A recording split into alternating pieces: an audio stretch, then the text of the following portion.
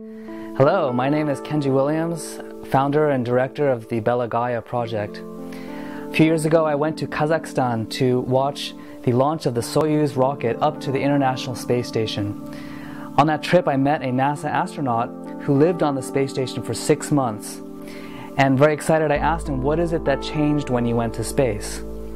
He replied and told me a story of how he had this complete transformation the first time he looked out the window and saw this beautiful Earth from space.